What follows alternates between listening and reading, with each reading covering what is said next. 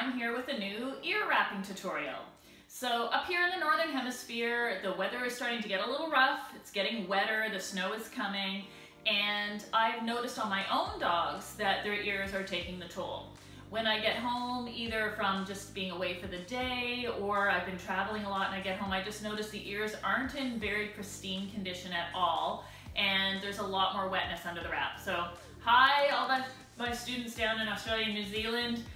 You know, you might need to watch this in a few months, but for right now, this is what I'm doing to keep my ears more protected as the weather gets worse. Of course, doing this tutorial, I have noticed that the ear wrappers are heavier because we're using more paper towel and more rubber bands.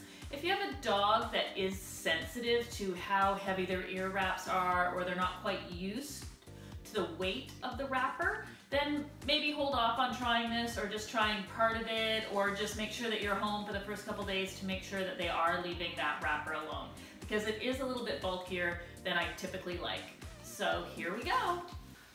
Okay, so here we are, and Swanky has been all bathed and dried, and she is ready to go and to have her ears wrapped. Now, like I said, we are having a bit of a problem. The weather here is pretty nasty, gets wet, and her ears are just getting wet under the wrappers, which is making me have to dry them every day. I'm just getting that out of my way so I can show you. So I've had to come up with a new way to wrap her ears. You can see that she has really kind of done a bit of a number on them, so we're gonna work at making them beautiful. So the first thing that I do is that instead of having a small piece of paper towel under the ear, I need to keep that ear drier.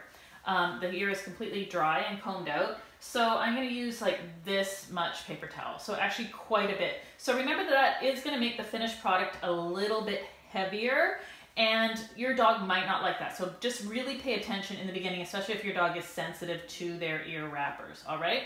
So the technique is the same. So if you have my ultimate guide to top knots, where it shows you how to wrap the ears, the technique is the same. It's just with a little bit more product going into it. So again, I'm going to feel for the end of that ear leather with my fingers, and I'm pinching on it. And then I'm going to wrap this entire piece of paper towel all the way around the ear, nice and neatly. You know, it's pretty tight there, like, you know, I'm trying to keep it bunched together so that your wrapper doesn't get super bulky. And then I'm using a regular sized wrap like I always do.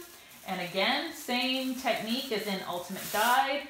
And this is just going to go straight over that piece of paper towel. And again, I'm pinching it quite hard to keep everything nice and neat. Then I go up in half, up in half again.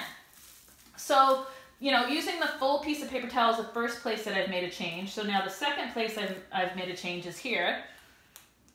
And what I'm going to do, so using 2 rubber bands at the same time, which is how I always do ear wrappers, as close to the top as I can, I am going to go around 3 times. And then I'm going to use 2 rubber bands again at the same time. I'm going to go, instead of at the bottom like I do in my regular tutorial, I'm going to go about the middle, again 3 times. And then one last time, using 2 rubber bands at the same time, I'm going to put a 3rd section closer to the bottom, and again going around 3 times. So instead of my typical 2 sets of rubber bands, I have 3. So that's going to hopefully keep that in place and hold that extra bulk right into that ear wrapper. Again, as always, I am going to check that the ear leather is not being impinged by that wrapper. And there we go. So that's kind of my winter rainy weather ear wrap, and it has made a big difference. Her ears are staying a lot drier. The ear wrapper is staying in longer. She is really, really hard on her ears. You know, she's a tomboy. She doesn't take it easy. Her head is in everything. Like, there's always some kind of branch stuck in her top knot. So I can't even imagine what her ears go through when I'm not paying attention.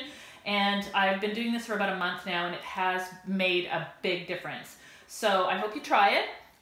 Please like and subscribe to our YouTube channel so you don't miss a single episode. Join us at Leading Edge Dog Show Academy. You know, you can get any of our courses. You can actually get our entire school, every single course we have coming up, and we have some really exciting courses coming up. So yeah, head on over to leadingedgedogshow academy.com, and we'll see you there. Hi guys, I hope you enjoyed today's video. Please give us a like, and if you haven't already done so, you can subscribe to our channel below. Also, check out leadingedgedogshow.academy.com for our premium content. We had a lot of fun bringing you all this information. See you soon. Bye.